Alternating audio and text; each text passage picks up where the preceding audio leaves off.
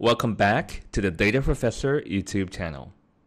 If you're new here, my name is Chinin Nanta Sanamat, and I'm an Associate Professor of Bioinformatics. On this YouTube channel, we cover about data science concepts and practical tutorials. So if you're into this type of content, please consider subscribing.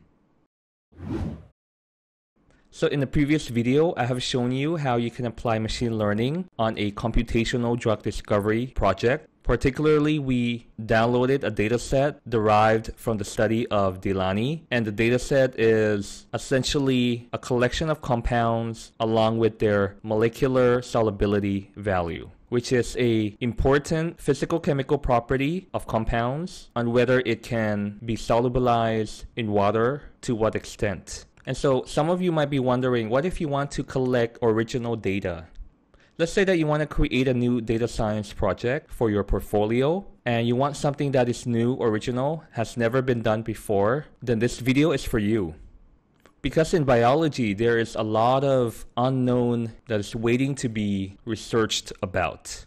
And so in this video, I'm going to show you how you can retrieve and download biological activity data of compounds from the CHEMBO database, which you can subsequently use to construct machine learning models, which is also technically known as quantitative structure-activity relationship. And so the development of such QSAR or QSAR models holds great value for drug discovery efforts. Particularly, it allows us to understand the origins of the biological activity, and the interpretation of the model will allow us to understand how we can design a better drug. And so such data that you're going to collect and download today by following along with this video not only will allow you to build your data science portfolio, but may also initiate or scratch the surface towards the development of novel therapeutic agents or novel drugs. And so without further ado, let's get started.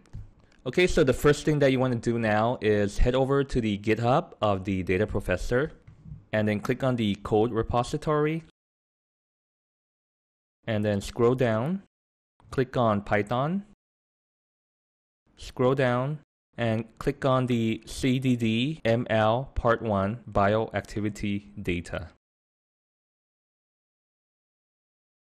And then right click on the raw link, and you want to save it into your computer.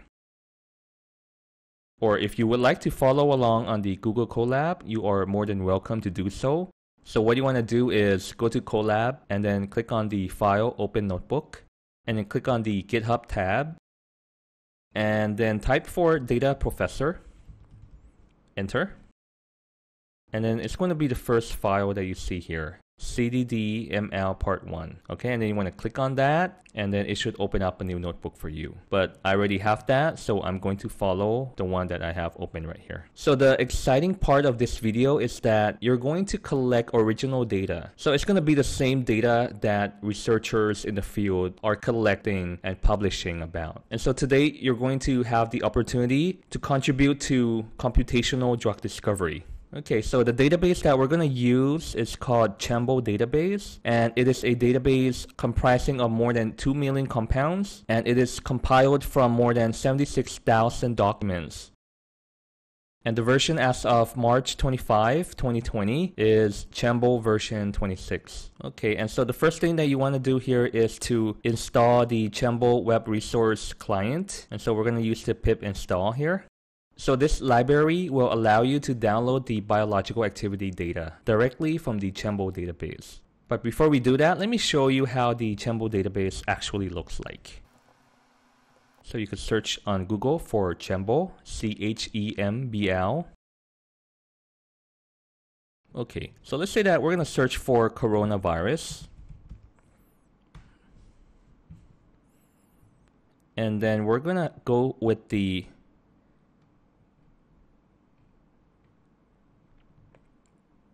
search for coronavirus in all targets.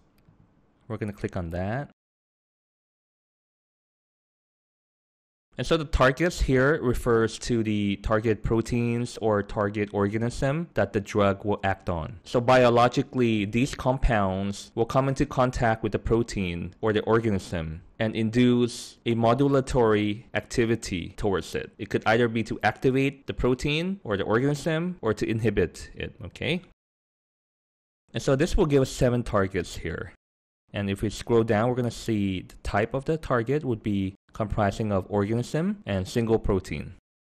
And the single protein will be SARS coronavirus 3C-like proteinase and the replicase polyprotein 1AB. And so these are for the SARS coronavirus 1. And so as you can see that the SARS coronavirus 2 is not yet deposited in this database.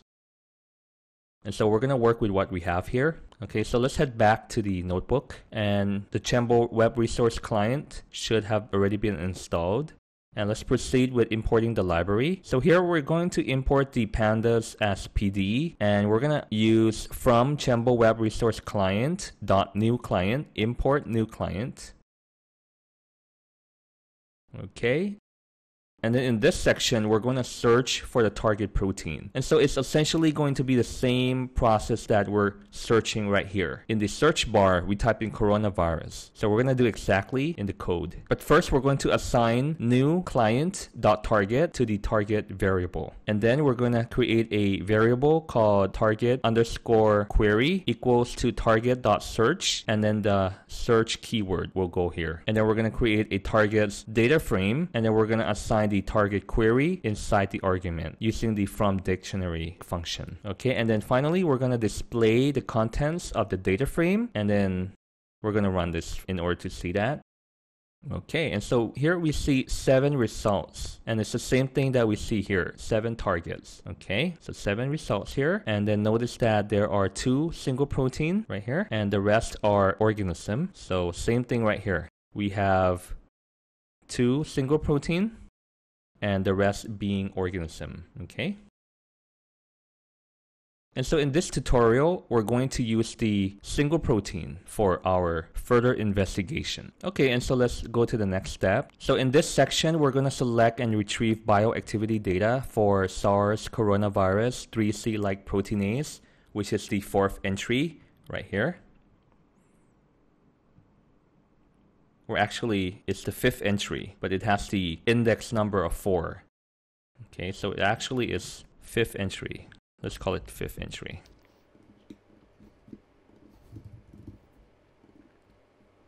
Okay, and so let's run the cell. And so notice that the Chembo ID here is Chembo 3927. So this is the target ID. So it's a unique identification of the target. Okay, and so here we're going to define a variable called activity, and we're going to use new client.activity, and then afterward we're going to define a variable called res, and then we're going to assign it the block of code here, which is activity.filter, and then in the argument here we're going to use the target Chembo ID equals to the selected target, and then we're going to have the closing parenthesis as part of the filter function, and then we're going to apply another filter, which is to select only the values containing IC50 for the column called standard type. Okay, and so I'm going to show you that in just a moment. And let's show the contents of the data frame. Because there's so many columns, why don't I show only the first 3? Because the font is rather big and we need to access the scroller here. Okay, so let's find the column that I was talking about. The standard type. So here, standard type, IC50. Okay, so we're going to select only the IC50 here. And so let me show you what are the unique values in the standard type column. Okay, and so we see that there are only IC50 here. Okay, so for this particular data set, it wouldn't matter because all of the value here are the same and they are IC50. But in cases of other data set, there might be a combination of other bioactivity unit types. So it might be IC50, it might be EC50, or it could be percent activity. So when we define a particular standard type here, it will make our data set more uniform. And so we won't have a mixture of different bioactivity units. Okay, so we're going to use only the IC50 type. And the standard value is the potency of the drug. And so the number here represents the potency. And so the lower the number, the better the potency of the drug becomes. Okay. And likewise, the higher the number, the worse the potency becomes. Okay, so ideally, we want to find a number of the standard value to be as low as possible, meaning that the inhibitory concentration at 50% will have a low concentration, meaning that in order to elicit 50% of the inhibition of a target protein, you would need lower concentration of the drug. Let's think of it this way. The number here reflects the concentration of the drug. And so the lower the concentration that is required, the better it is. Because if you have higher number, it means that you require more amount of the drug in order to produce the same inhibition at 50%. And so analogously, let's say that if you could take 5 milliliter of a medication versus 5 liter of medication, right? But which is impossible. In order to produce the same effect, which one would you choose, right? Okay, so something to think about. So let's go back to here. All right, and so finally, we're going to write out the data frame into a CSV file, and we're going to call it the bioactivity data.csv, and we're going to have the index number to be false because we don't want the index number to be in the resulting CSV file. Okay, so let's write that out, and let me mount my Google Drive into the notebook, and so I'm going to click here. Okay, and so I'm going to paste in the authorization code, enter. All right, so it's mounted. I think I might have already run this because the data folder has probably been created, but let me check.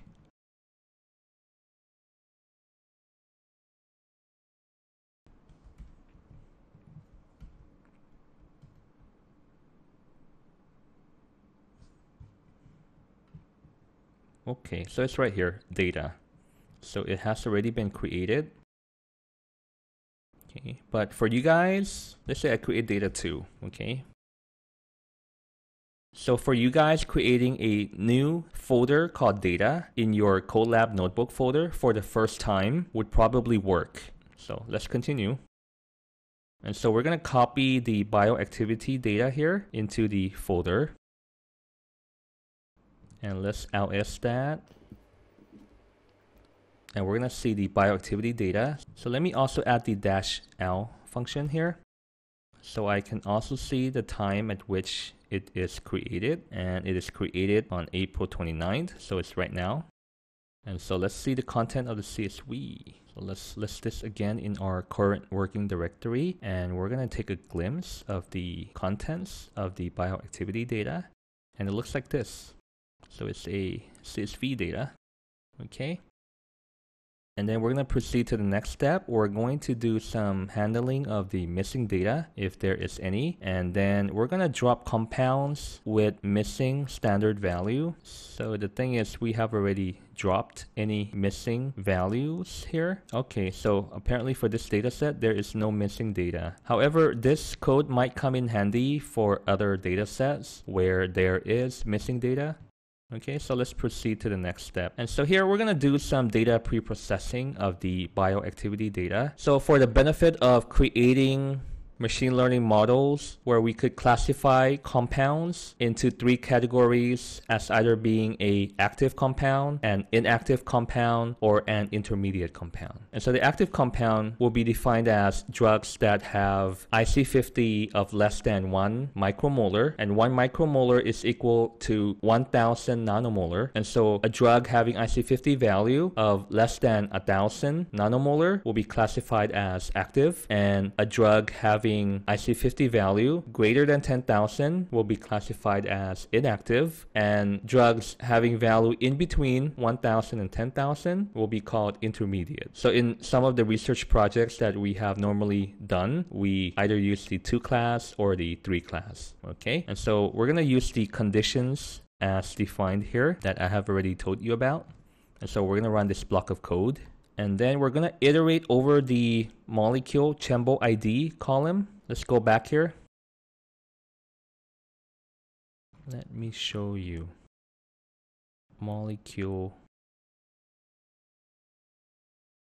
Chembo ID. Okay. So this data set is comprised of many compounds. And a compound is a drug, a molecule. A molecule is a chemical structure that produces a modulatory activity, or in other words, it exerts some effect on the target protein. Kind of like when you take medication and the medication exerts some effect on you. Like you might feel drowsy, you might feel thirsty, which are the side effects, but the drug will directly act on the target protein in order to produce the desired biological effect, which ultimately cures your symptoms. And that is why you're taking drugs, right? Or medication, right? And so you see that this is the Chembo molecule ID. So each compound will be described by a molecule Chembo ID. And so each row represents one compound, and there might be a possibility that multiple rows will contain the same molecule Chembo ID. And if that is the case, for simplicity, we're going to keep only one of them, okay? Because we don't want any redundancy in the data set. Right? So for the molecule Chembo ID, let me show you before we iterate. So df2.molecule Chembo ID, so it essentially contains the Chembo ID as I have mentioned. So they are the unique identification number of each molecule. And so we're going to iterate through each of them, right? But first, we're going to create a empty variable called moCID. And so in each iteration of the for loop here, we're going to append the molecule Chembo ID into this empty variable. So let's run that. And then we're going to see that the moCID contains the molecule Chembo ID again. Okay, and here we're going to do the same thing. We're going to define an empty variable called canonical smiles, and then we're going to iterate over the canonical smiles, and then we're going to append it to the empty variable here. And then we're going to do the same for the standard value, which is the IC50. But actually, this is only one way of doing things, so this might actually be a complicated way. Actually, another way would be to simply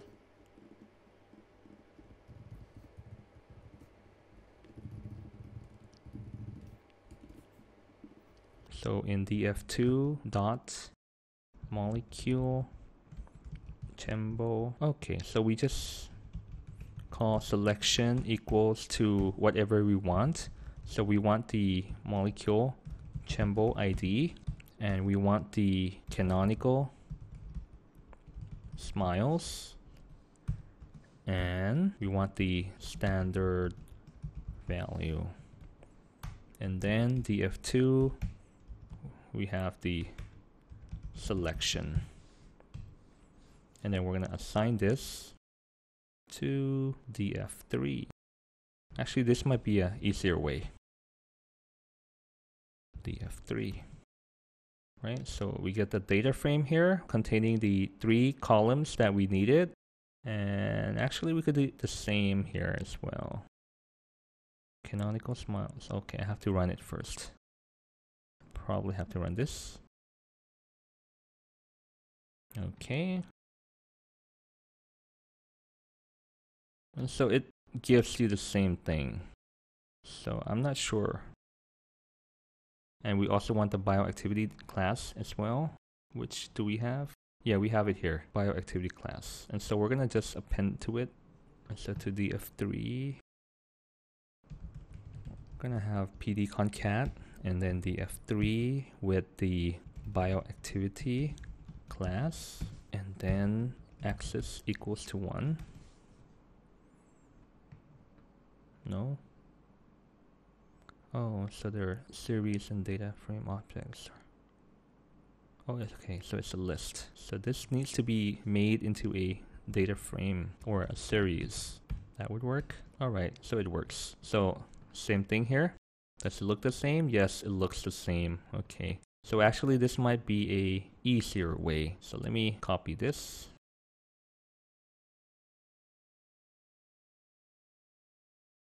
Okay, so I'm offering an alternative method here as well, and I'm gonna move it below this. Okay, so select either way.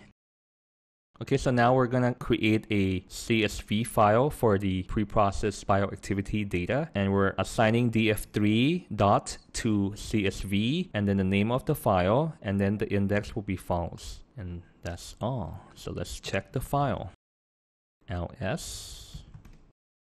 Okay, so here it is, the preprocessed data. So let's copy that into the Google Drive.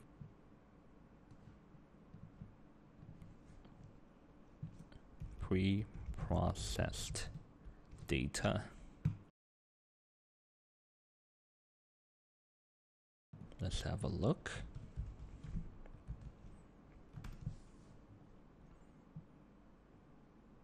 All right, so we have both of them here. So let me annotate this a bit.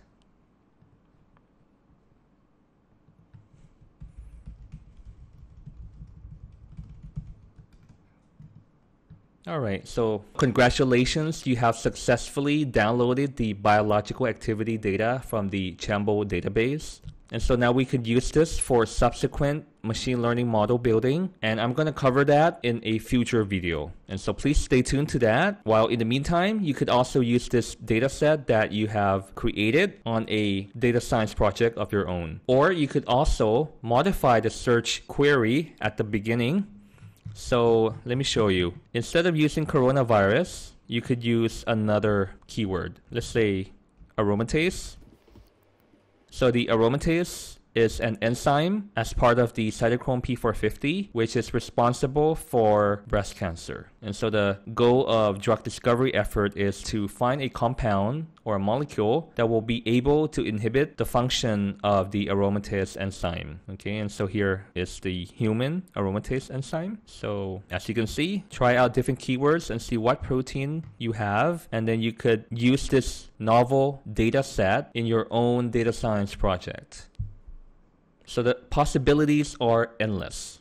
And so now you have original data that you could play around with that no one else in the world might have, because you guys might be using different keywords, right? And so this will be a novelty in itself. And so if this video was helpful to you, please give it a thumbs up. And if you haven't yet subscribed, please subscribe to the channel for more awesome content on data science. And as always, the best way to learn data science is to do data science. And so please enjoy the journey.